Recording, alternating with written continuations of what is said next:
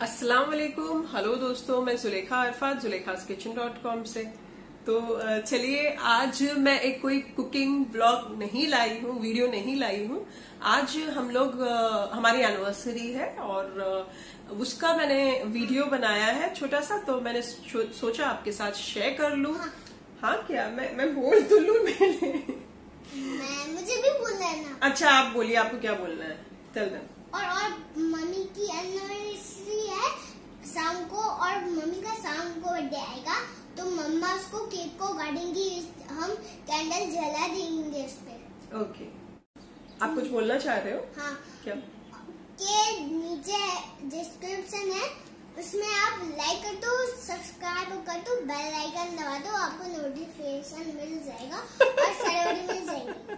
अच्छा, सिरे आप लोगों ने इसने जैसा कहा है आप सारा कर दीजिएगा, ठीक है? अच्छा, वीडियो शुरू करने से पहले थैंक यू सो मच। मैंने फर्स्ट वीडियो व्लॉग का जो डाला था, बहुत लोगों को पसंद भी आया था, बहुत लोगों ने कमेंट्स भी किए और कहा भी कि और व्लॉग्स चाहिए और डालिए व्लॉग्स। और secondly thank you so much. काफी लोगों ने एनकरेज भी किया। मैं बहुत डरी हुई थी फर्स्ट व्लॉग में, तो मुझे ऐसा लगा था कि शायद डाल रही हूँ सही है कि गलत है, मैं नहीं जानती, आई डोंट नो, एंड डालू तो अच्छा लगेगा नहीं लगेगा, इट वुड बी सही बात है कि नहीं, आई डोंट नो। बट जब मैंने डाला और आप लोगों ने पसंद किया, सो I am really happy with that. और चलिए ये वीडियो शुरू करते हैं।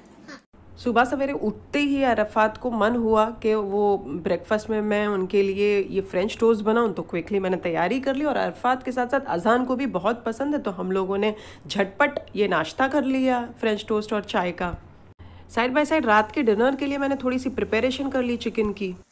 हम दोनों का मन था कि हम बाहर से कुछ ऑर्डर कर दें, लंच का टाइम है, तो अरफात ने ऑनलाइन ऑर्डर कर दिया था। ये डिलीवरी नीचे ही आती है, ऊपर आती नहीं है, तो अरफात अभी नीचे से इसे पिक करके लाए हैं। तो ये देखिए, मैं खोलकर आपको दिखा भी देती हूँ। वैसे ये कोई कटलेट्स हैं और डिप के साथ भेजा है उन्होंने, बहुत ही अच्छे थे, नॉट बैड, मज़ेदार थे। और ये है बढ़िया सी मज़ेदार लज्जतदार मटन बिरयानी। वैसे आजकल का नया चलन है कि रायता लोग सर्व नहीं करते हैं, रायते के लिए आपको अलग से ऑर्डर करना पड़ता है, तो हमने अलग से रायते को भी ऑर्डर किया है और गुलाब जामुन भी मंगाए हैं हमने। तो ये देखिए बढ़िया सी मटन बिरयानी खाते हुए हम, और हमने क्विकली खा लिया है, अजान को भी मैंने खिला दिया है। अब फटाफट हम ये टेबल उठा रहे हैं और पोंछ पाछ के अब मैं आराम से मेरा जो डेजर्ट है वो ट्राई करूँगी। ये रहा गुलाब जामुन। जितना अरफात वो बना रहे उतना बुरा भी नहीं था। ये देखिए, अजान को तो बहुत अच्छा लगा है। और ये एंड में मैं खा रही हूँ, मुखवास आया था उनकी तरफ से, और ये हम दोनों ने खा लिया। और अब हम तीनों जाएंगे सोने।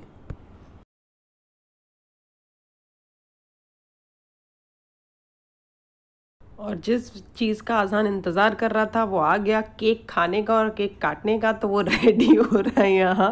और ये देखिए बढ़िया सा केक आ चुका है हमारा, और बहुत ही खूबसूरत लग रहा है माशाल्लाह।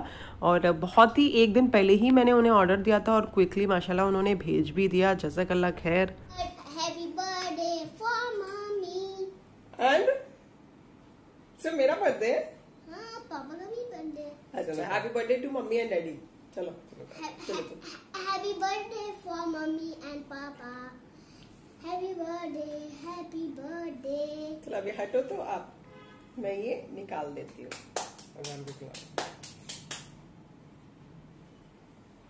चॉकलेट जैसा हो गया। आउच! हाथ खा लिया आपने मेरा।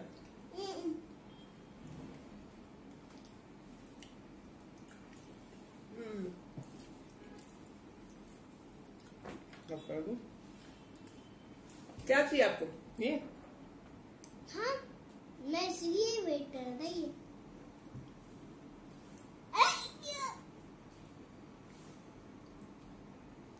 कैंडी है, ये एक्चुअली कैंडी है।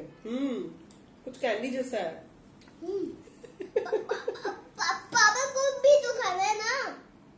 पापा का भी कैंडी टाइप है। यहाँ पर अजान अभी भी हट नहीं रहे, उसे अभी भी ये चाहिए हार्ट शेप, तो वो लेके ही जाएगा यहाँ से। चलिए अब मैं रात का खाना बना रही हूँ।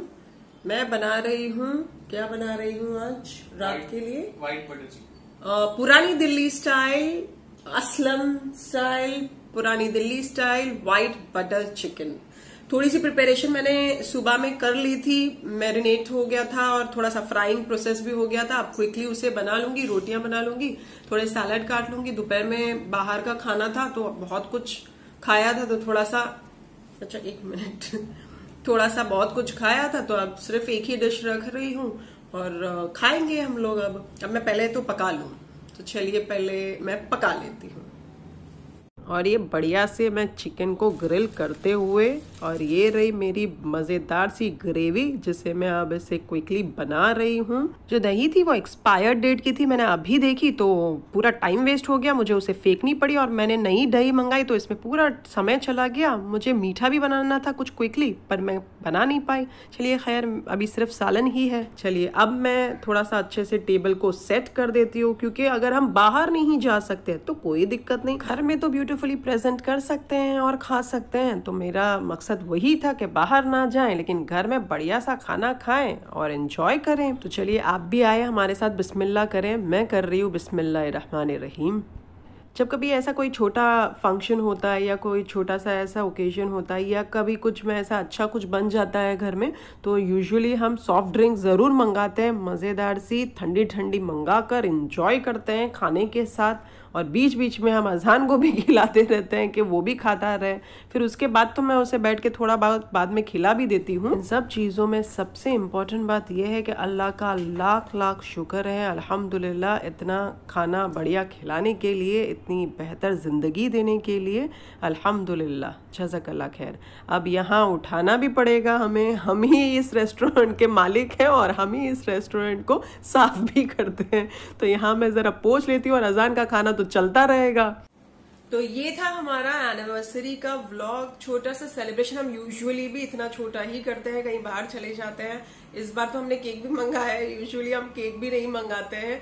फ्लावर्स तक भी हमें अच्छा नहीं लगता है। फ्लावर्स में ऐसा लगता है कि नेक्स्ट डे मुरझा जाते हैं और इट्स अच्छा नहीं लगता है कि वो मुरझा जाते हैं, फिर फेंकने पड़ते हैं। So it's just a waste of money, हम दोनों को ये लगता है। तो हम फ्लावर्स भी नहीं देते एक दूसरे को, ज्यादा से ज्यादा चाहिए तो एक फ्लावर कभी बर्थडे पे या एनिवर्सरीज पे या कुछ ऐसा देना हो तो, नहीं तो हम गिफ्ट्स ही एक दूसरे को दे देते हैं और बाहर डिनर के लिए या लंच के लिए चले जाते हैं। सो ये था हमारा छोटा सा व्लॉग। अगर आपको अच्छा लगा हो सो प्लीज लाइक जरूर कीजिएगा, और अगर आपको इसी तरीके से हमारे बोरिंग ब्लॉग्स चाहिए हो तो प्लीज कमेंट सेक्शन में जरूर शेयर कीजिएगा। मैं आपके लिए जरूर अपलोड करूंगी और ज्यादा व्लॉग्स को भी। और हाँ, मैं कोई व्लॉग्स में इतनी प्रो नहीं हूँ, मुझे पता है व्लॉगिंग नहीं आती है मुझे, and I totally no it. So please mind मत कीजिएगा, हम लोग इतने कोई प्रो नहीं है। जो मैंने खाया, जो पिया, जो बताया आपको, हम वही हैं और वैसा ही रहते हैं। सो मैंने वो उस हिसाब से शूट किया। तो फिर से हाजिर होंगी एक नई शानदार रेसिपी के, हाँ डेफिनेटली रेसिपी के साथ और व्लॉग्स के साथ भी।